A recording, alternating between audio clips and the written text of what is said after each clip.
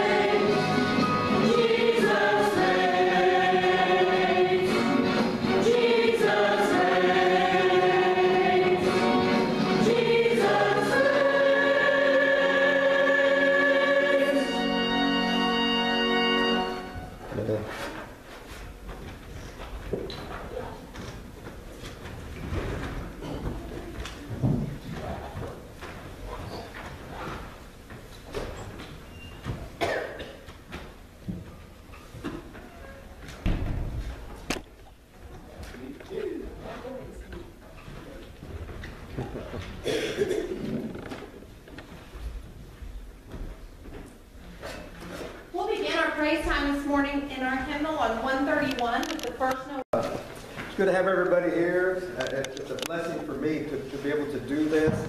And I was sitting there just now, and I got kind of tickled because Haley you guys know Haley, she is so, man, she's going all the time. And when she gets a little excited, her heart's like, oh, you can put her hand on your hand on her chest, and you can feel her heart. And that's how mine feels right now. I'm like, that's kind of scary up here. But, you know, I just, man, it's just a blessing to me. I was sitting there with the girls, and just to be able to know that we're here together. Not just my girls and me and their husbands and my grandkids, but everybody here. You know, I just, it's such a neat feeling to know that there's this many people that love God. Amen. And those that aren't here, you know, we just pray that for their safety and their well-being. And I would just like to start with a word of prayer, if we would. And Father, we just thank you for this day. I just thank you for the blessings you give us. Just protect us and watch over us. Just love us and cover us with your blood, that all that's spoken today is of you. And we thank you for that, Jesus. Amen. I'm going to start out this morning, and, you know, Tanya asked me the other day, she's like, you know what you're going to talk about? And I said, I really do. Whenever I do this, I get to thinking, God, what do you want me to say? You know, what would you want me to share? But it never comes to me till, like, yesterday, you know, because I think I don't want to put something on there and then it not be him, so I don't, you know. But I did want to start this by saying, you know, this is a time of year for joy and for family, but most of all, it's a time of year for Jesus, you know, because sometimes we get caught up in everything else, and Jesus is kind of, I don't know, I think he kind of gets left out sometimes, you know. And I was thinking about when Jesus was born and his birth. And I'm going to have you guys, if you will, you got your Bibles turn to Luke 2, verse 8 through 14. So we'll start right there. Just give you just a second here and we'll go. And that night, some shepherds were in the field outside the village, guarding their flocks of sheep. Suddenly, an angel of the Lord appeared among them, and the radiance of the Lord's glory surrounded them. They were terribly frightened, but the angel reassured them. Don't be afraid, he said. I bring you good news of joy for everyone. The Savior, yes, the Messiah of the Lord, had been born in Bethlehem, the city of David, and this is how you will recognize him. You will find a baby lying in a manger, wrapped snugly in strips of clothing of cloth. Suddenly the angel was joined by a vast host of others. The armies of heaven were praising God. Glory to God in the highest, and peace on earth to all whom God favors.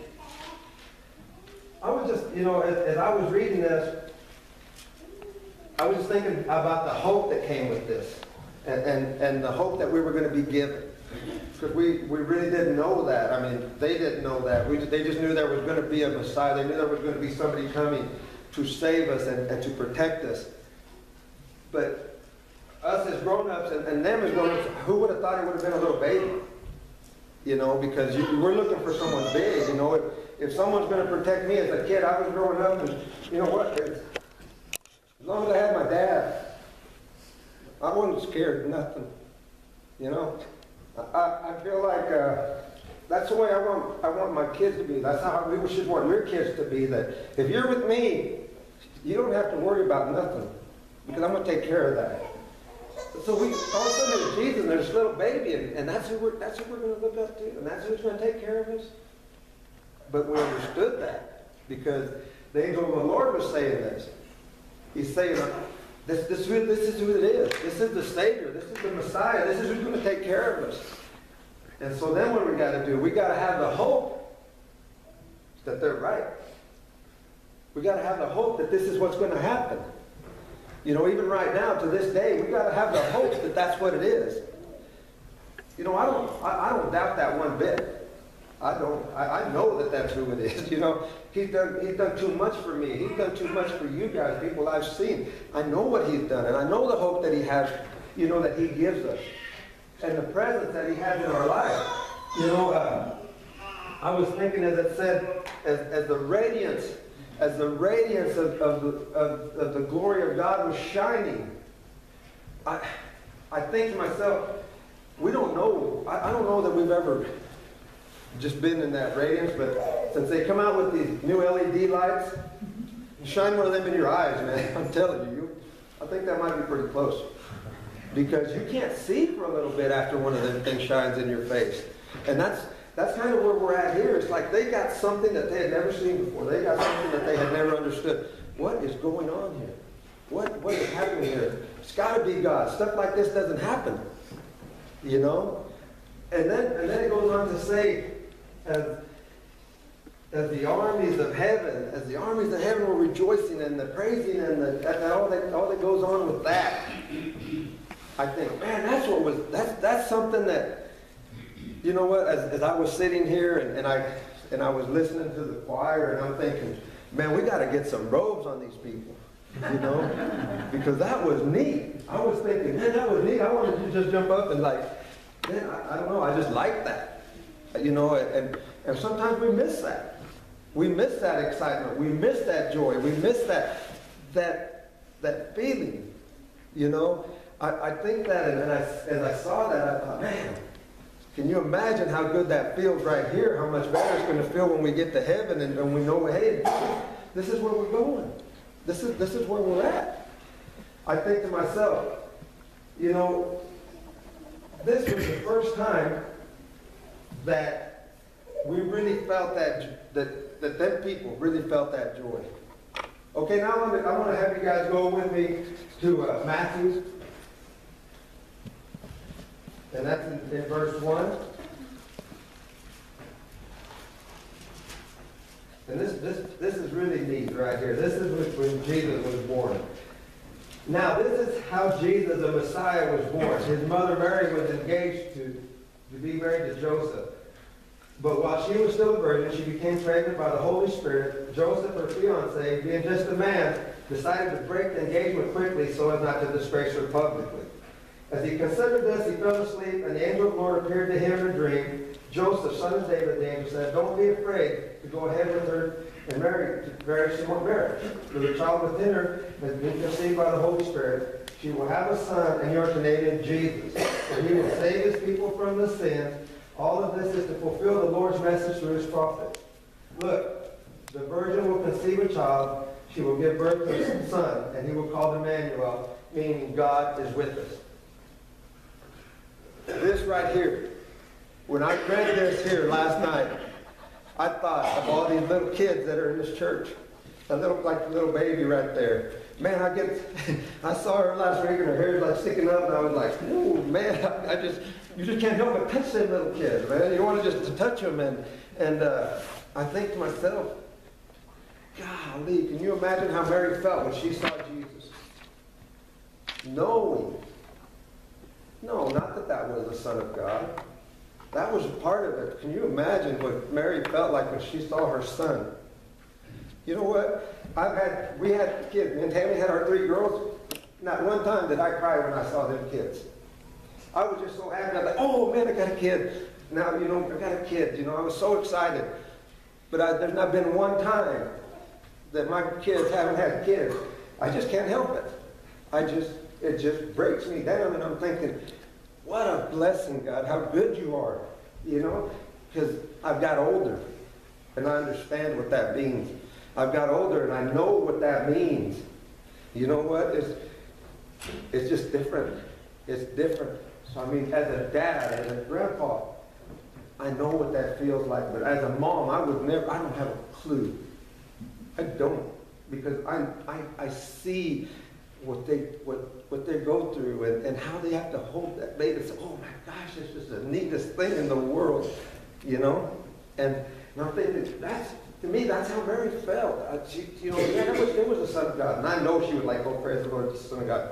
Can you really, I think, and she was human like you guys are, like we are. I know she thought, I got a son. Look at this, I got a son. And I think that was a really a neat thing right there. And that's what I want to just kind of start out with that, because that is the joy. Okay, that's the joy that we have, and that's the joy we're getting, the joy that we felt when they were singing, the joy that the kids sitting on our laps and just being in church together. That's a joy that we get to have. That's a joy we get to have because Jesus came. He came. And that's where we're at. And I really, man, I just love that. I love that. And I want to share another thing with you guys.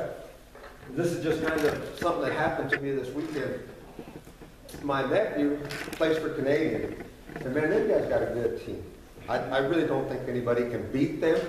You know, if they do, that someone's going to surprise them and maybe they might not show up that game.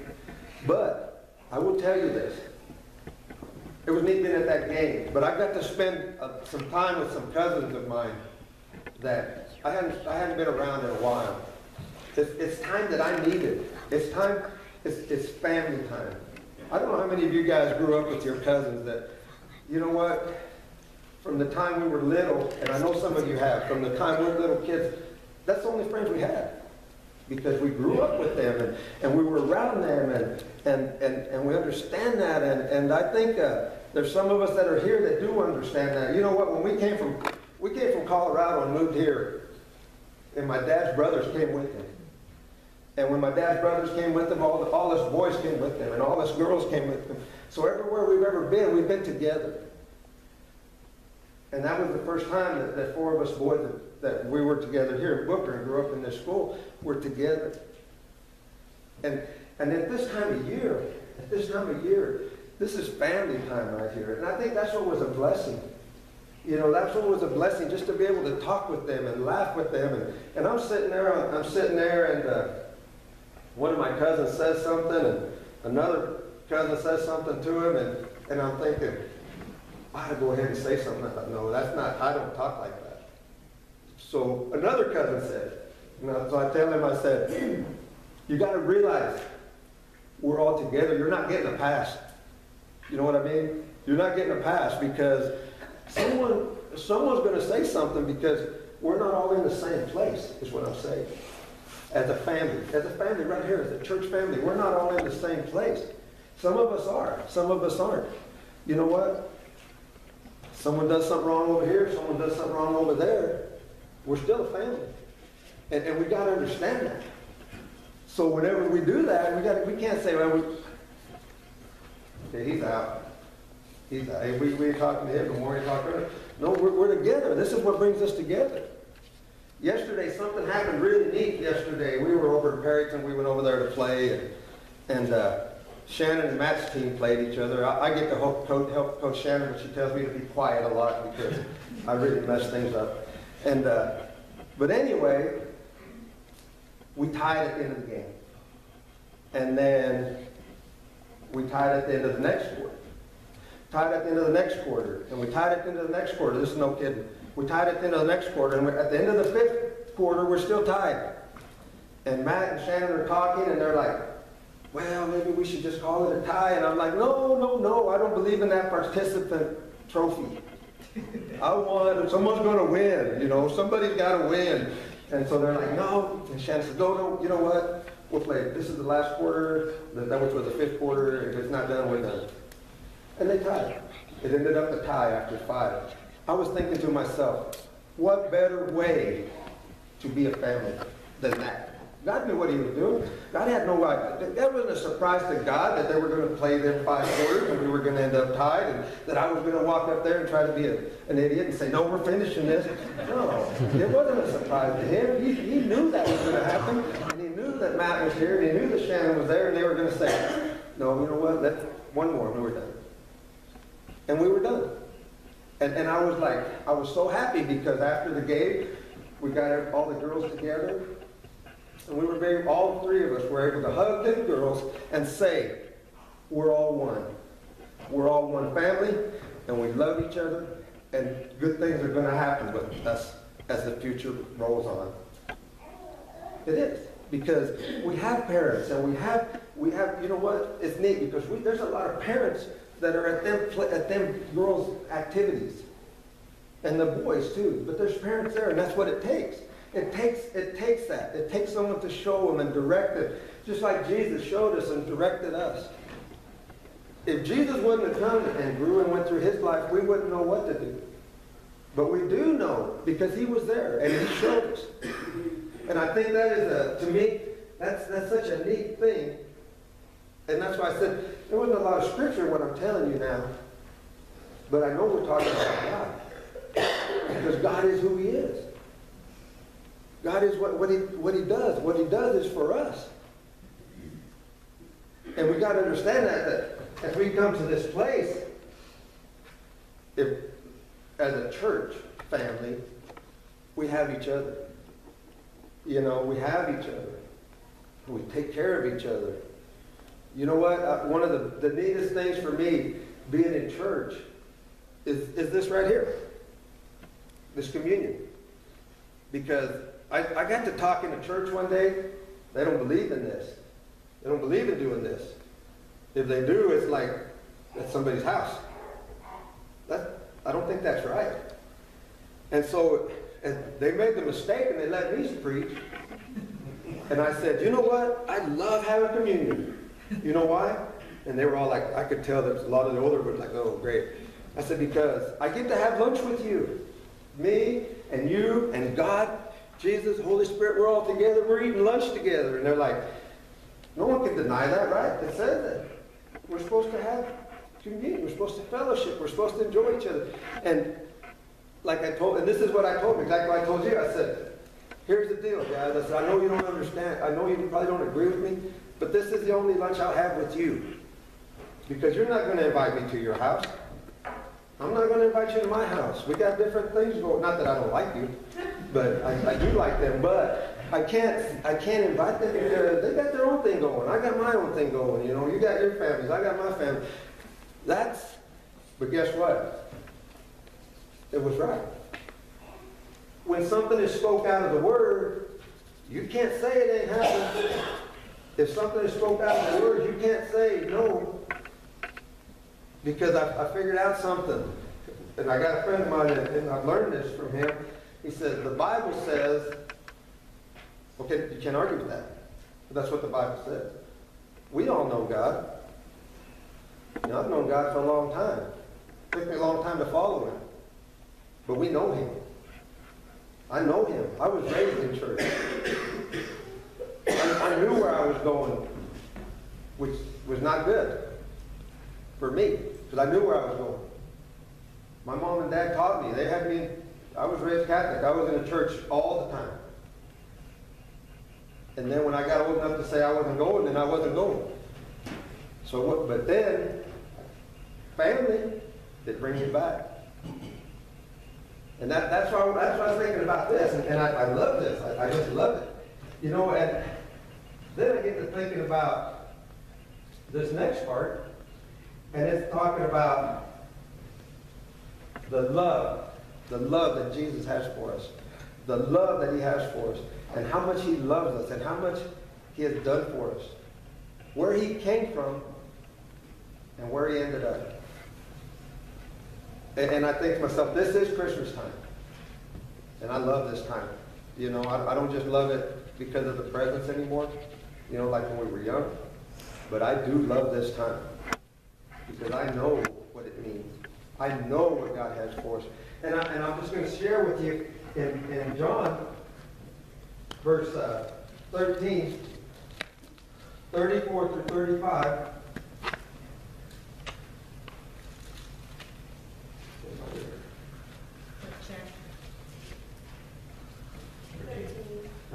Yeah, John 13. John 13, verses 34 through 35. It said, so now I am giving you a new commandment. Love each other. Just as I have loved you, you should love each other. That's Jesus saying this. That's red letter stuff. And I got to share this with you guys. One day, we all came up to the altar, and the kids were all up there. I don't remember that day. All the kids were up here. And I was standing right here, and man, I was just like, oh, praise the Lord. And I was praising the Lord. And all of a sudden, I was like, oh, no, this is not good. Because we were singing, and we were praising, and I thought, I am going to take off running. I don't know if you guys, I'm just telling you this because some of you guys, man, sometimes when I get so excited, I've just taken off running. And I thought, oh no, this is not going to be good. because everybody's going to go, what the? John, he's still crazy. Look at him, man. He took off running. And then I was going to have to visit with our guys on the board that I'm on with, and visit to you guys and say, hey, why did you, you know, but here's the deal. Because I was doing that, and I was praying, and I'm like, God, is that you? Is this you? And he's like, be still. It's okay. Be still. It's okay. But here's what I'm saying. I know you guys love me. And if I would have took off and I would have got back here, I was raised in this church. Guys like Ray and Hugh and Tommy and Craig and Raymond and Vicky, some of you guys that have been here with us for a long time, dude, you know me. I've not always been this same guy. I'm still not the same guy, but I've not always been this guy that can just control my emotions. And so I really had to pray, God, is this really you? Is this really what I need to do? And I was praying right here, and he said, be still. It's okay. You just hang in there. I'm taking care of this. But that's what I'm saying. The love that we have for each other, it's something special. It's something special, this love that we have for each other and how much God loves us and how much he wants for us. Because be honest, if I would have done that, would you guys have kicked me out of here? You might have thought about it, but I don't think you would have. You know? You might have said something to me, but I would have said, hey, I couldn't help it. I could not help it. I'm going to tell you guys something that happened to me when we were kids, and some of you remember this. We turned the lights out here in Booker. I don't mean we didn't flip a switch. We turned the lights out here in Booker and Lipscomb and Follett and Derrick and all everything over there because I got with some guys and they said, hey, you want to turn the lights out in Booker? And I said, sure, what do we do? I thought we were going to flip a switch. Oh, no. They went and got a piece of wire and a couple of pieces of pipe on each end, and we threw them into the transformers over there. Kids, never do that. Because you're getting a lot of trouble. A lot of trouble. And I mean it. But you know what? My family still loved me. Even when they had to go get me at Lipscomb. They still love me. You know what? I ended up in this church after that. You guys still love me. I was tough. I was tough after that because I know what people were saying. I know what I put my mom and dad through. I know what I put my family through. Because like my dad said, he walked into the coffee shop one day and they were saying, yeah, Johnny. And then they saw him, they're like, oh, shoot. Yeah, they were talking about me. But not just talking about me, they're talking about my dad too, you know, because he raised me. So this is where I'm getting at. The love that we have for each other, it's got to be there. It's got to be shared. We've got to know that we love each other, how much we care about each other. You know, in the good or in the bad. It doesn't really matter. Just like this right here, we got to love each other. You know what? It's harder to love friends. It's a little bit harder to love friends, right? Because when friends do you wrong, you can cut them off and they're on their way. You can't do that with your family. And we should really do that with our friends. But it's easier to do. You know what? I've got friends of mine. I don't run around with them. I still talk to them. If they want to talk to me and call me, or if I see them on the street, I talk to them. But I don't run around with them.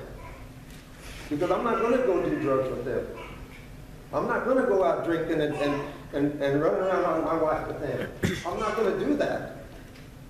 And they don't come around me because guess what? I tell them you shouldn't be doing that. And they don't like that. So a lot of them I haven't seen in a long time. And that's where we're at. But you know what? I've got my friends that are like that. I've got a good friend of mine. He's sitting in jail right now because of something that happened a couple of weeks ago. He's like a kid, man. And I told him, I was with him this summer, and I said, dude, you've got to get straightened up or something bad's going to happen. Guess what? It did. He would come to me and we would share. But you know what? When he got tired of hearing it, I haven't seen him in a couple of months. But you know what? I love him. And I will be visiting with him soon. But that's where we're at, because there's some people that you just can't get there anymore. If they don't, I mean, you got to say, okay, I'm here if you need me, but if you're not, you've got to turn to God. That's the only way. And I share this with you guys. I just want to share these couple of verses here. The first one is in Matthew 26, verse 47 through 50. It says this. So hold on. Go 26, 69 through 75. Sorry. 26, 69 through 75. Meanwhile, as Peter was stirring outside in the courtyard, a servant girl came over to him and said, "You were one of those with Jesus of Galilee." But Peter denied it in front of everyone. "I don't know what you're talking about," he said. Later out on the gate, another servant girl noticed him and said to those standing around him, "This man was with Jesus of Nazareth." And Peter again denied it, this time with an oath. "I don't even know the man," he said. A little later, some other bystanders come over to him and said, "You must be the one with them. We can tell by your Galilean accent." Peter said, "I swear by God, I don't know this man." And immediately the crow crowed. Suddenly Jesus' words flashed in Peter's mind. Because the rooster crowed, he would deny me 3 times. Before he crowed, he would deny me 3 times. I'm bringing this to you because Peter messed up. Peter messed up and he said, "I won't do that, Jesus. I won't do that to you." But he did. He did. He turned his back on Jesus. But did you know that he asked Jesus to forgive him? And Jesus did. And Peter became one of the strongest men to stand up for Jesus after that. He forgave him. Jesus forgave him. And that's what we got to understand. Jesus forgave him. Okay, let's go to this last part right here. That's where we're at, Matthew 26, verses 47 through 50. And even, and he said this, Judas, one of the 12 disciples, arrived with a mob that was armed with swords and clubs. They had been sent out by the leading priests and other leaders of the people. Judas had given them a pre-arranged signal. "You will know which one to arrest when I go over to him and give him a kiss of greeting." So Judas came straight to Jesus, a greeting teacher. He explained and gave him a kiss. Jesus said, "My friend, go ahead to do what you have come for." Then the others grabbed Jesus and arrested him. Okay, this is what it's all about right here. Because Judas betrayed Jesus. Judas was the one that turned him in. I want you guys just to think about this for a minute. If Judas would have asked Jesus to forgive him, would he have? He would have. But we can't do that with people. Well, I mean, Jesus did it, and the guy killed him. He did that. Jesus knew that was going to happen, but sometimes we can't do that with people. That's why Jesus came. That's why he was born. That's why he died, so we wouldn't have to go through some of this stuff. You know what? I forgave a lot of people in my life that have hurt me. And I've had a lot of people forgive me that I have hurt. But it's okay, because I love Jesus, and I know he's taking care of that. Like I said, some of them I don't talk to anymore. And they don't talk to me, but you know what? We're all right together. You know, we're all right together. So John, did you forget? Do what? Did you forget what they did? I tried to forget. Oh, did you? You know, that's true. You have to. But here's the deal. Brandon said, "Did you forget?" You know what? I didn't forget, but I did forget. I don't know, some of you people that are teachers might, you're saying that don't happen. How do you talk? How do you forget and not forget? I do forget. Because you know what? I ain't worried about that no more. We can't be worried about that no more when it happens. That's got to be in the past. But you still remember that Jesus forgave his wife. He did, and Jesus forgave. He said that. He said, "I won't. Whatever you do, I won't remember that anymore." But here's the end of this, and this is what I want want to say here. Is there anyone at this time that needs to do that? Is there anyone right now that needs to just say, you know what, I'm done with that. I want to be with God. I want to be with Jesus. I saw this show last night. I have become such a pud in my old age. I don't know if you guys know what a pud is. Some of you do, some of you don't. We called them puds back when I was growing up because it's a catcher's mitt. And a pud has a lot of extra padding on it. So when they throw the ball real hard, it doesn't hurt. And I tell the girls, and well, the girls, they know, and I tell Tammy, I've become such a pud in my old age, and they're like, they laugh, and I'm like, because last night I watched a show yesterday. Man, if you guys get a chance, you need to see this show. It's called The Coat of Many Colors by Dolly Parton. She put this show out. Man, I was crying in that movie. I'm like, hey, bud, you're crying in this movie. But you know what? And it got me. But I'm going to tell you what got me the worst. And then we're going to have an invitation. I mean, you guys want to come up, that's fine. I don't even pray with you. You just want to come up and release some stuff. Just come up here and do it. You know, God's here. There ain't nothing I could pray for you, but there's really nothing I could do for you, you know, except pray for you. But I will tell you this. At the end of that movie, the dad, he really didn't know how to accept God because of some of the things that happened. And he's standing at the door, and the wife says, Dolly, Mom, this is a true story, they say, the mom says, I love you so much. I want to be with you forever. And he's like, you got me forever. And she said, no. This is just paraphrasing. He said, no, I don't have you forever. Yeah, I have you here, but I want you more than that. I love you more than that. I want more than that. And he's like, so the dad's a preacher, and he says, what does she mean? And he said, eternity. Eternity. That's what I want. When I go to heaven, I don't want to be there by myself. When I get there, I want you with me. You know what? When I get to heaven, I want my wife there. I want my kids there. I want my grandkids there. I don't want to go without them. That's what she was saying. She was saying, I want that. So anyway, he comes through the door, and this is what really got me, because she says, he goes, I love you. I'm telling you, I love you in the middle of the church. And she's like, that's not what I want to hear.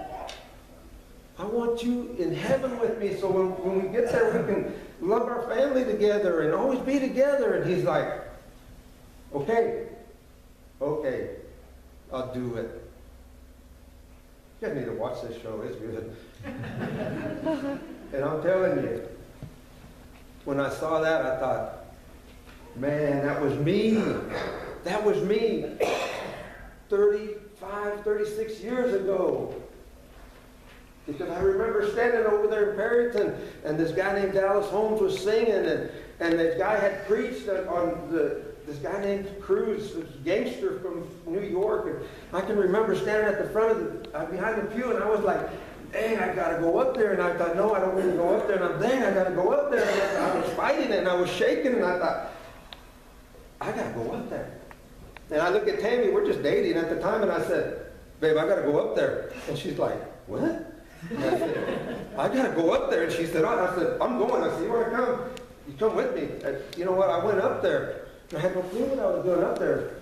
But I know now it was God. The Holy Spirit was telling me, it's time. It's time to start straightening up, boy. Because those of you that knew me here, I promise you, when I was walking up there, man, I know people's mouths are that hair. Like, oh man, that guy, he's going to rob the church. That's why he's getting in there. No, it was so cool, man. I got up there, you know what? It took me 2 weeks and I fought it off. But then when I had my daughter, my first daughter, Brandy, I realized it's time to be in here, man. But I already had that feeling, so I kind of had an idea what's going on. But that's where we're at. If you want that, if you don't have that, you can come up here, and I'll pray with you, or one of the elders, or board members can pray with you, deacons, anybody can pray with you. But that's where we're at. I love you guys so much. Merry Christmas. And go ahead. We'll close with prayer.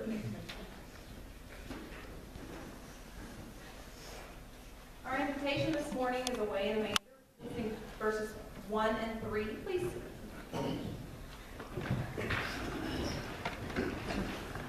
I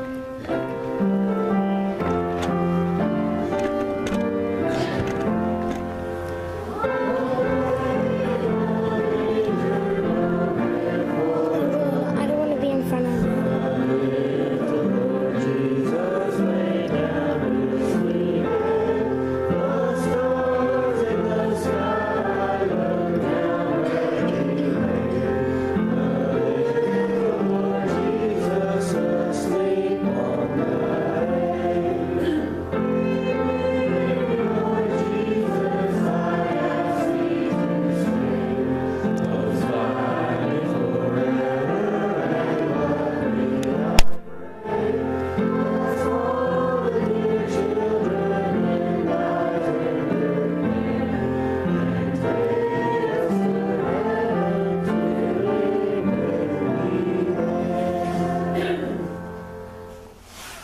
Father, we thank you so much for all that you do. God, I just ask you just be with our families, be with our people that are traveling. Just continue to bless us.